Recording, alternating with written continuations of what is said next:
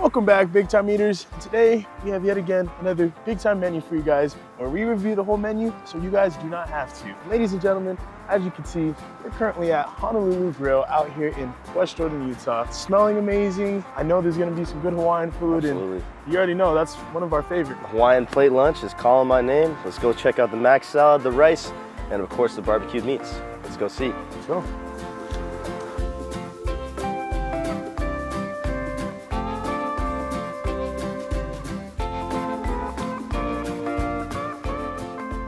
Okay guys, as you can see, we got everything here. There's a lot of food. It's bigger, it's more timer. It's more eater. It's like a charcuterie. Charcuterie. Yeah, charcuterie. Different assortment, Hawaiian plates, Filipino style, all the fusion. The fusion.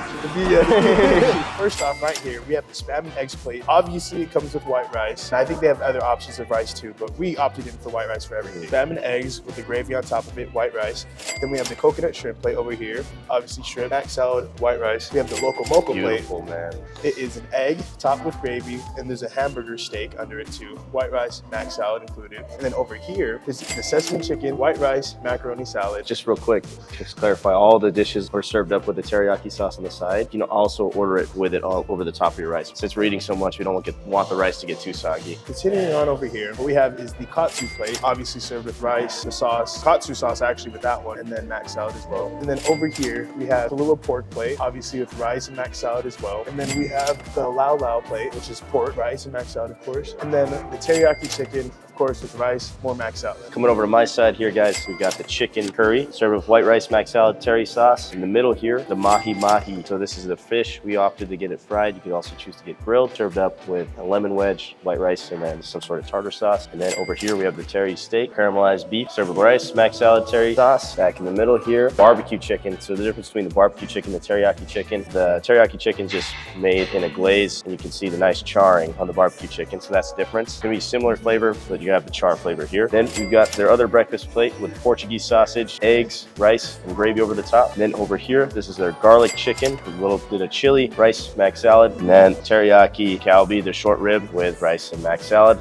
And right at the front there, a little bit of spam musubi to get the taste buds going because we don't have enough food yet. Top it all off, this is the butter cake. They serve it with a scoop of vanilla ice cream over the top. And then their other dessert dish, pineapple upside down cake. They serve it with a scoop of ice cream and some pineapple.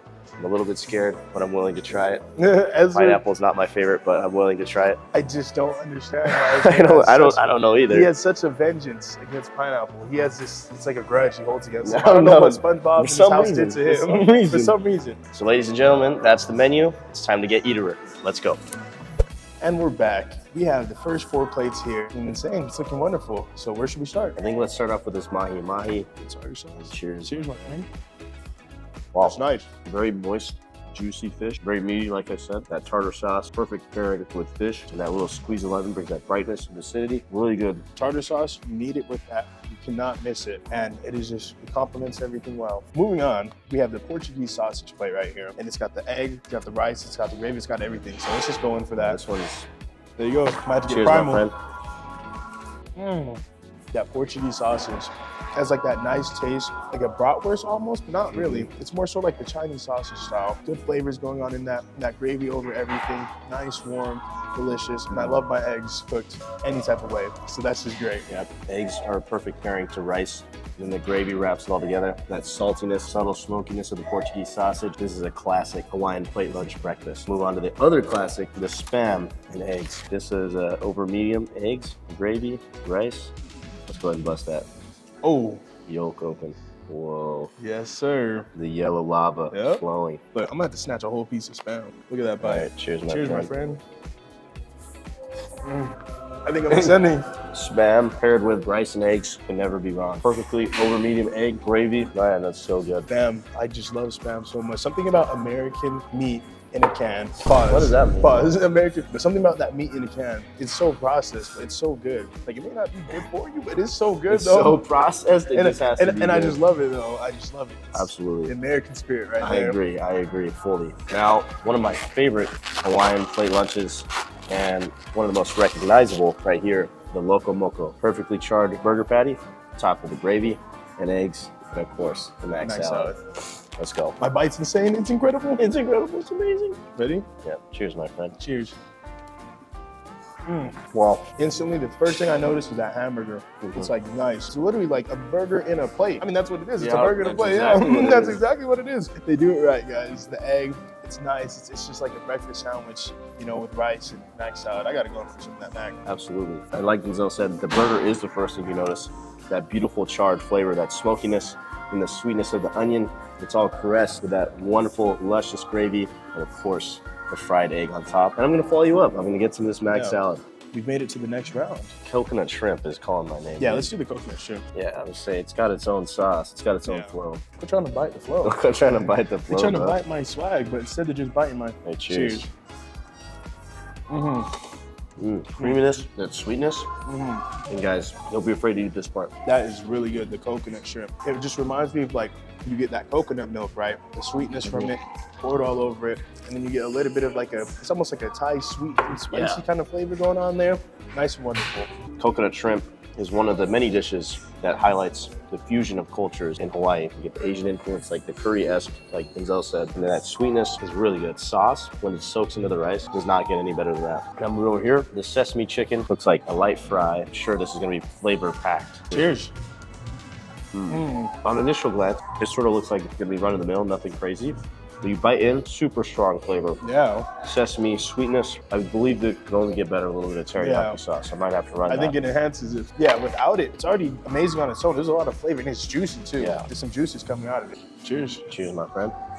Oh yeah. You can go with or without it. Good either way. I'm really honestly surprised. It's like really juicy though. There's a lot, like you really wouldn't need the teriyaki sauce on this plate because there's a lot of juice. I'm actually surprised. It's just another layer, a little bit more sweetness. Yeah. This is the barbecue chicken. Barbecue chicken. So beautiful char on that. I can smell the char too. You're gonna have to look at that beautiful caramel, charred flavor, glistening in the light. Oh man. Cheers, my friend. Wonderful char. Just brings another layer of flavor. This is. Some people would say this is burnt, but not at all. It is not. That's that flavor that you need, caramelization. It's the nice smoky taste, super smoky, and that's what I'm talking about. Like Ezra was saying, yeah, some people would think that, but it's not. That's the flavor for it, so. The lao. This is one of my favorite dishes. You wrap it and cook the usually pieces of pork, a little bit of fish in the leaf, and it steams and fuses with the flavor. You don't eat this exterior leaf, but you see in the middle that it's kind of like more cooked. This is the part that we eat. Cheers, my friend. Flavor that the leaves bring to the pork, perfectly tender, a little bit of fat, really good. It's literally just reminded me of high school. After a football game, we would go over to some of the friends' house. They'd have this, and I was like, "What is this?" And then I didn't know, but I tried it, and it's just so amazing, guys. The leaf adds so much to the meat itself, guys. Getting curious. I'm sure this is just since this dish is really fatty traditionally, because they cook it with little pieces of pork fat. It's almost like a pico de gallo. Okay, yeah, that's what I was gonna say. It looks like a pico. Okay, next round here, guys. Let's go in. I want to start with this curry. I'm really curious. Yeah, looks very interesting. I'm a sucker for curry, so I'm not talking Steph. I'm talking about the GOAT, Braun. But just shut up and dribble. Just shut up and dribble, Ezra. Cheers. Oh. Packed with flavor, guys. That's a really good curry. Nice, subtle notes of spice. It's not too much. And I'm liking this a lot. I might just have to smash this right now. Straight up curry flavor. It's not like Thai-style yellow curry. You have that sweetness from the coconut cream. However, it is still very creamy. Really good. Teriyaki beef. Let's do it. Looks like it has that wonderful char on there as well. Marinade. Cheers. The nice char, the sweet glaze, smoky. You can't go wrong. It's a classic. That char, the level of flavor that it brings cannot be understated. You need that smokiness, because if you don't have that, then it just kind of becomes one-dimensional, overly sweet. But since you have that char, it's kind of like doing a dance, a little tango. Yeah, it's hitting the little, in the big groove. Going for that Kahlua pork. Kahlua pork. So this is the other version of pork they serve. Looks like it's served up with the cabbage. Cheers, my friend. Okay. Still super moist pork. Cabbage is a nice little pairing with it. A little bit of chew. If it was just by itself, it would be a little bit overly fatty, I think. Nice saltiness. Yeah. Okay, guys. This one, I can't resist my favorite, my kryptonite, the katsu chicken, guys. Yep. Oh, I feel the strain. I feel the strain. I gotta block it out. Look at this. I just grabbed the whole piece. Whoa, bro. He's trying to jack my feet.